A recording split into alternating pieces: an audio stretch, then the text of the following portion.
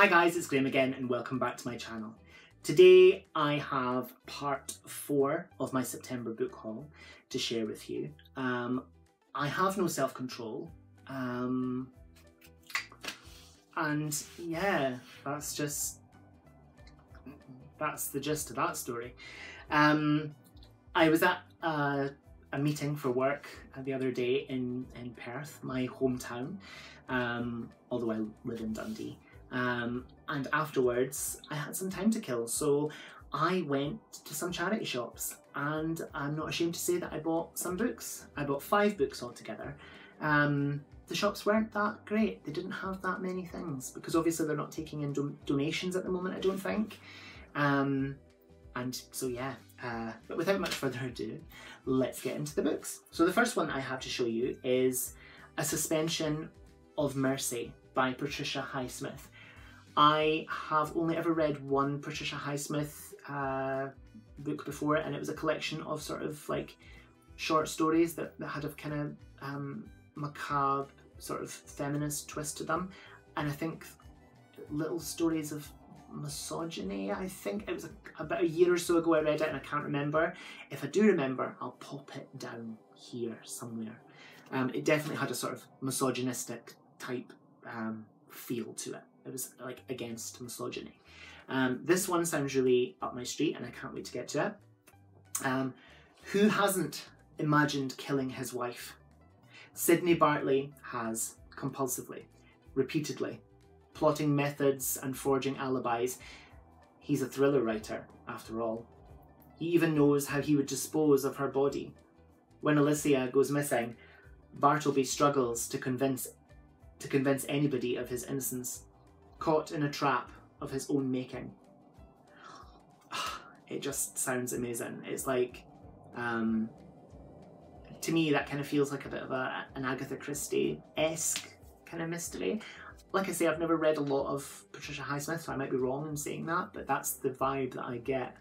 And it also feels a bit like, oh, there was a play, and I can't remember. It was a young man had written a book or a play. He'd written a play, and if I remember the name of it, I'll pop it down on the screen somewhere. But he sent his play off to another famous playwright, and the playwright planned to kill his wife, and then he killed the playwright, or he killed the playwright and then he killed his wife.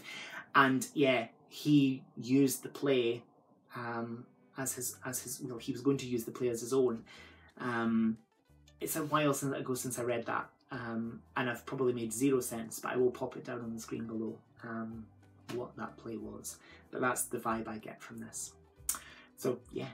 The next one is a Faber Classics edition, and this is just stunning. I just love this. And this is The Midnight Fox by Betsy Byars. And isn't that just beautiful? And inside there was a piece of tissue, and I thought, oh, that's not very nice. But the piece of tissue, I don't know if you'll see this. I don't want to drop it because it's just really pretty. It has a pressed flower inside. The things you find inside books from charity shops, I just think it's fabulous. So it's a pressed flower. It doesn't look very attractive on camera, but it's really pretty. And I just love that whole idea of pressed flowers and random things that you find in books. I'll pop that back in there. I could see that her black fur was tipped with white, as if it were midnight and the moon was shining on her. Tom doesn't want to spend the summer on his aunt's farm. He's not the kind of boy who can milk cows and break in wild horses. Country life is every bit as strange and uncomfortable as he fears, but then he discovers a rare black fox with green eyes. Tom cannot exactly explain his fascination with the creature, but the summer suddenly seems full of excitement, until Uncle Fred decides to go after the fox. Better not die. Better not be killed. I will not be happy. I'm going to write in if this fox gets killed.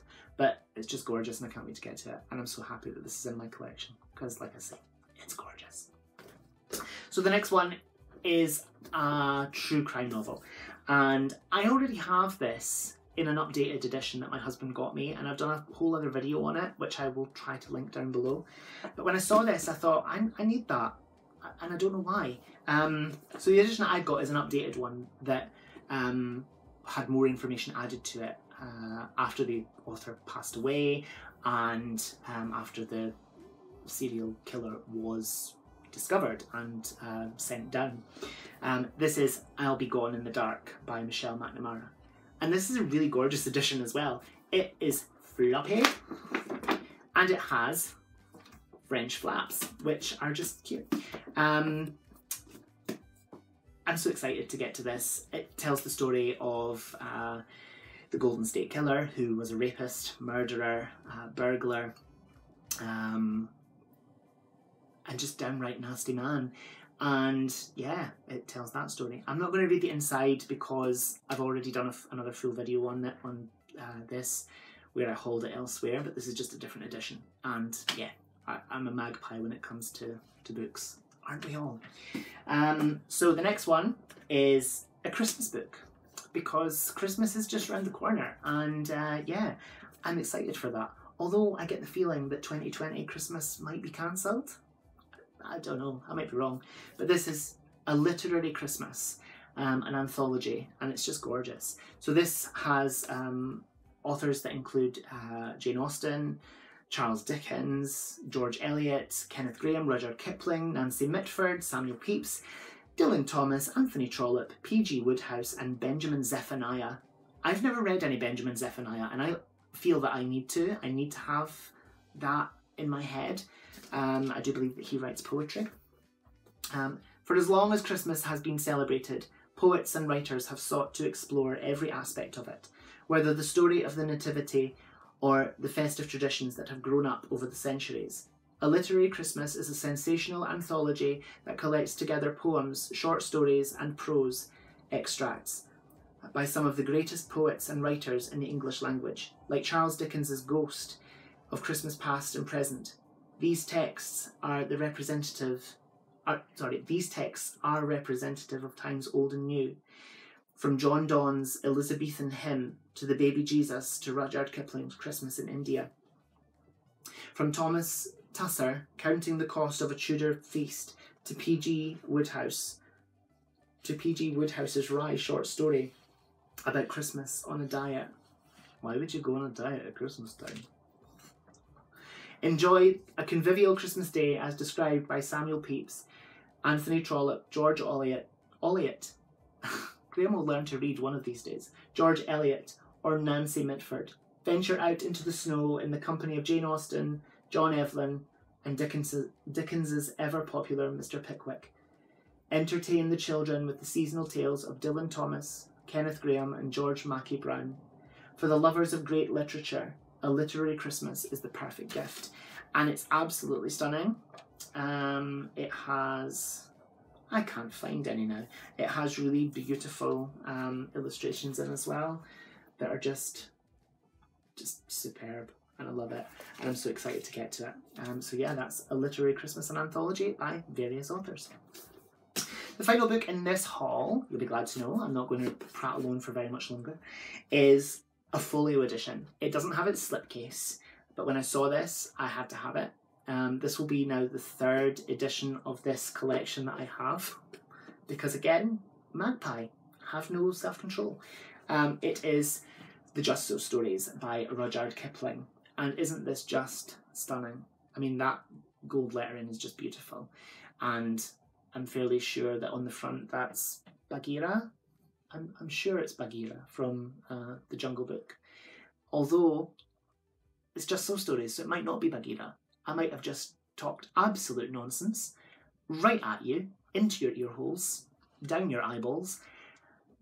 Ignore me. There is no blurb for this, I don't think, but there is a dog hair stuck to the end of it, which is nice. Thanks for sharing, doggies. Yeah, so there's a publisher's note, but there's no blurb. But the Just So Stories they're just so. And I can't wait to get to this. I wish it had its slipcase, being a folio edition, but it doesn't, so I'll just have to live with that. But yeah, that's part 4 of my book haul for September.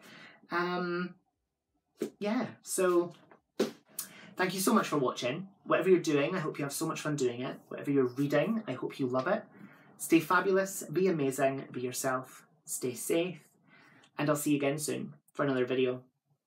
Bye bye.